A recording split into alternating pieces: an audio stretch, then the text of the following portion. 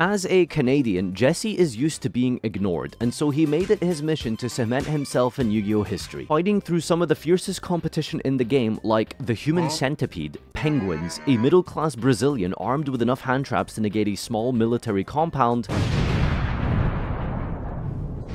and perhaps the most difficult end boss of all time, a man from Ecuador. You too can enjoy Phantom Nightmare format by simply purchasing 3 Fire King structure decks and committing Grand Theft Auto. I will die on this hill, but by playing only 1 copy of Diabell Star, Jesse technically won the UDS with a budget deck. To quote Gage's least unhinged take, the best thing about this format is that you don't need to interact with poor people. Today we're going to be discussing a little bit of what happened this weekend. Most notably, of course, for those of you sleeping under a rock, Mr. Bessie Botten himself won the UDS of all UDSs to conquer the UDSs, the Ultimate Duelist Series Invitational of the Champions of the UDS. And Pac managed to win another YCS at the 3 vs 3 in YCS Costa Rica. Now, I want to take a look at this discussion in about 2.5 portions here. Let's talk a little bit about the concept of Tier 0 and whether or not that's good or not good, because that's currently where we're at right now. That's looking like what the current format is, especially when you look at the deck breakdown in the region of upwards of 82% of top cuts or attendance, I suppose, in the place of UDS. We're running some Snake Eye variant, a little bit divided between Fire King and Pure. Fire King edging out ahead slightly more than Pure Snake Eyes. But yeah, it's a Snake Eye format. If you don't like snakes on the plane, well, this is going to be a bit of a rough one for you. Now, let's begin with my first sort of 0.5 point preface here, alpha patch note description, disclaimer, I suppose.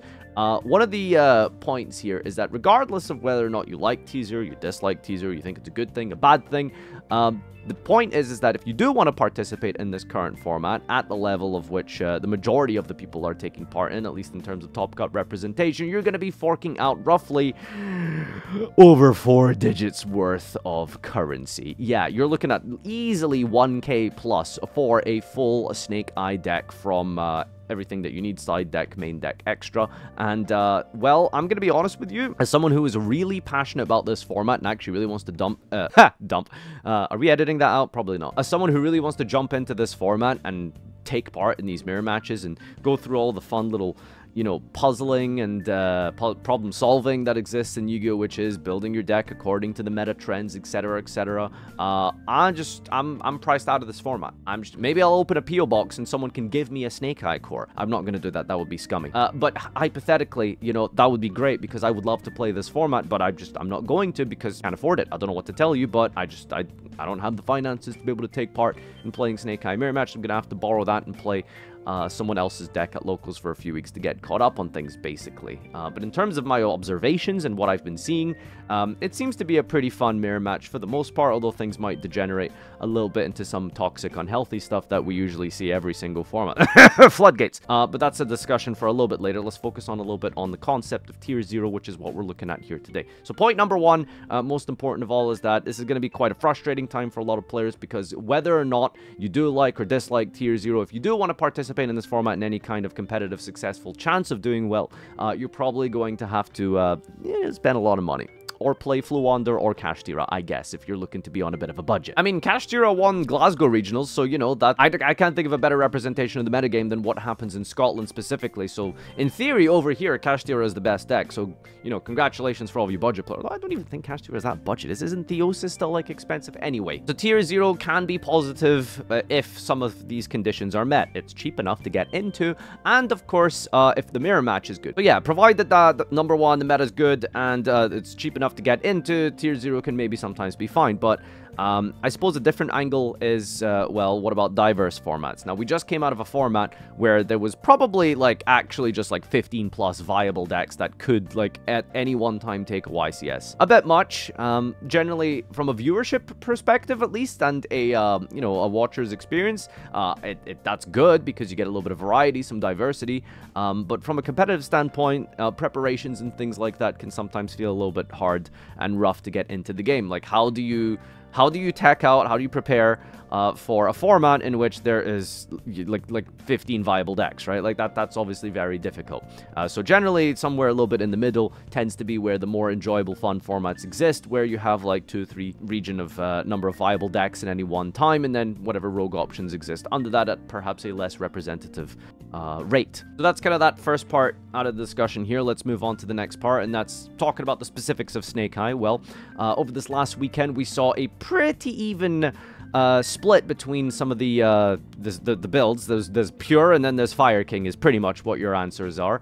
I don't think I saw any Rescue Ace. It's probably doable. It's probably viable. I mean, anything with the Fire attribute is probably viable right now if you stick in enough bonfires in a Snake Eye engine with a level 1. So probably that's going to be viable. But we did see predominantly Fire King and also the Pure Snake Eye version. Utilizing the next point that I want to bring up is the number of hand traps that people are playing. Perhaps it's something that people do in general because it's just the safest thing to do, and it's the most kind of comfortable sort of approach that a lot of players have to a brand new set, brand new format. Is like, well, how do you start to tech in and build for the current metagame? Hand traps are usually the safest thing. Just keeping it nice, good old faithful and simple with Activate Ash, Stop Your Search, trade with an Infinite Impermanence, potentially try and flood out your opponent with a Droll and Lockbird, although that's a card that I think isn't very good against Snake Eyes, especially not the Fire King one. But yeah, that's a card we've seen definitely been played in a lot of main decks, and that's usually been the approach. Jesse Cotton, for example, played 15 hand traps, 15 individual unique hand traps. Droll, Ash, Veiler, Nib. Did he play Veiler? He definitely played Ash, Imperm, Droll, Nib, and then more on top of that, plus 3 cross out and a copy of Talents, totaling 19 defensive cards in the main deck. That is 19 cards that do absolutely nothing for your win condition and have no synergy with your deck. Well, I mean, I guess there's technically some synergy with a level 1, but anyway, besides the point, right? Like, it's a very hand trap heavy format, and kind of what most people decided to play this weekend, which is, I find to be a frustrating approach in generally any kind of meta, because a lot of that can sometimes boil down to gambaying, and like, you activate Ash on an Ash, or you probably Ash would be held until they try and special the Flamberge, but a lot of it can sometimes be down to like trading hand traps like Imperm into your opponent's summons, and then just hoping that they haven't got the extender and praying that your 2 hand traps is enough to stop them, and then you can play and not get counter hand trapped on your turn. I find that to be probably not the best way to approach any kind of mirror match, and I feel like that's probably the most frustrating part of this format if it ends up being that way, because it's very early days and we don't know. Conversely, the other way to look at it is there are pure Snake Eye versions of the deck, which shoutouts to Juan Andrade for getting 2nd place, playing only 9 hand traps in the main, but focusing on the most important ones and opting to go for some more board breaking capabilities, utilizing some popular cards. I say popular cards, it's really interesting how long this card has been in the game. That's Enemy Controller, 20 cards in the Yu-Gi-Oh metagame, am I right? In and out of the format, and here we are in today's day and age. We see Econ of all cards being still played until now in a high-power deck like Snake Eye. Also playing things like Chalice, which is interesting. I suppose the idea behind Chalice is that I don't actually know what the difference between Chalice and Imperm are, realistically. I suppose it's good to draw off of talents, unlike Imperm, which if you already have a board, drawing Imperm does essentially nothing, so I guess there's that.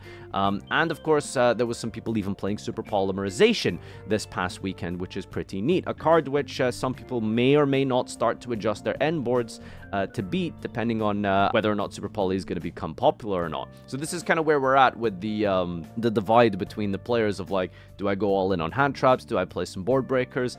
Do I play Fire King, or do I play Pure? I like the Pure version more. I think it's a little bit more enjoyable, first and foremost, but also the added ability to play sort of more defensive cards and kind of just more non-engine, but also trying to maintain some of that consistency with just maintaining 40, I think, is the most important thing, which I don't think any of the top decks from the UDS actually did, which is a bit of a strange one in my opinion, but at least in Pure, I think I definitely want to stick to 40 cards, and then having all of those defensives on top of that to back you up is really, really strong. I think one of the better things about the Snake Eye deck specifically is that it's very difficult to floodgate. There's not a lot of cards that actually hurt it really well, especially in the mirror match. You're not going to be playing Shifter in the mirror match, and even Shifter sometimes might not do it. We watched on stream Shunping play against Fluonder, get shifted, get evenly matched, and still win. So, like, does Snake Eye have any weaknesses after all? I don't know. Like, that's kind of crazy, right? So it's pretty difficult to floodgate Snake Eye, and there isn't really any crazy blowout floodgates in the mirror match either, other than potentially Dweller if people start making that. He did play Parallel Exceed, which was a very neat card, and I guess Anti-Spell as well was in a lot of side decks, which if you flip that going first can turn off a lot of cards, but even then, depending on your hand, some hands can just play through and not actually utilize too many spells. Anyway, this has just been a very, very quick, brief, surface level analysis of where we're at, my thoughts on the current game, my thoughts on the current meta and where we stand in terms of the TCG, and overall, I think I'm pretty excited, but also a little bit apprehensive apprehensive to see which direction this takes. I think the Mirror Match and Snake Eyes as a deck is really cool and fosters a lot of skill expression, and I think the best and top players will be able to come up with some lines and combos we've probably never even seen before, and build in such a way that might be interesting, and hopefully we'll start to see some things that aren't as, you know, straightforward as here's a bunch of hand traps and here's some Snake Eye cards. We'll see how quickly this format gets to being solved, but overall right now, this has potential to be a pretty good format, but also there's a world where this becomes completely doomed and we end up with a super solved, total tier 0 format with no other ways to play any other deck. Maybe we'll see some Voiceless Voice being a little bit better soon, but until then, you know, we'll see. Leave a comment down below with your thoughts on the current metagame and the format, where you see this going, and any things you want to share in terms of the Snake Eye Mirror Match or the current metagame. Thanks so much for watching. Until next time, adios.